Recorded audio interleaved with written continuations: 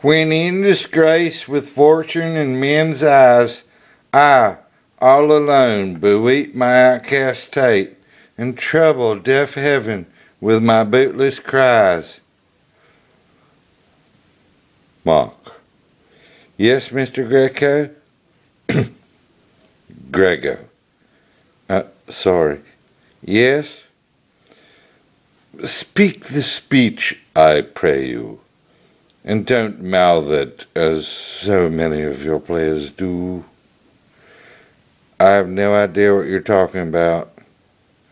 Perhaps a demonstration by Jay would serve. Thank you, Mr. Grego. No, call me Peter. Thank you, Peter. And you must call me Jay. Of course. If you would.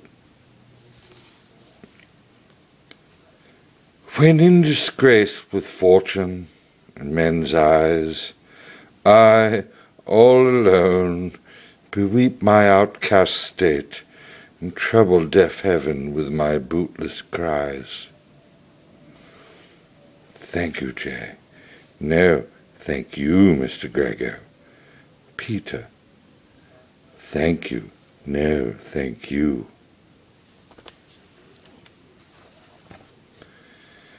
I think I get it.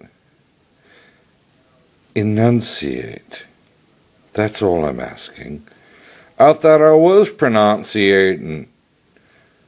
Perhaps this will help.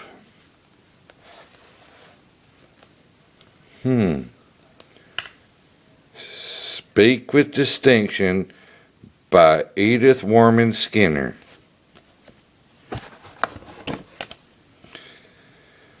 Round and round the rugged rock the ragged rascal ran.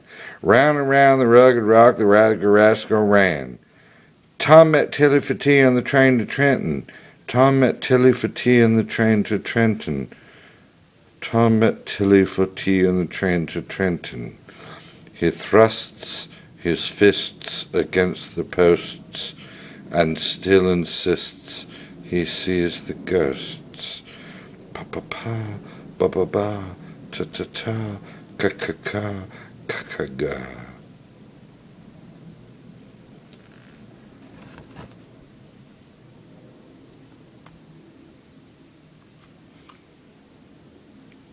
When in disgrace with fortune in men's eyes, I all alone beweep my outcast state, and trouble deaf heaven with my bootless cries, and look upon myself and curse my fate, wishing me like to one more rich in hope, featured like him with friends possessed, desiring this man's art and that man's scope, with what I most enjoy, contented least. Yet, in these thoughts myself almost despising, haply I think on thee, and then my state, like to the lark at break of day arising from sun and earth, sings hymns at heaven's gate. For thy sweet love remembered such wealth brings, that then I scorn to change my state with kings. Is that better, Mr. Grego?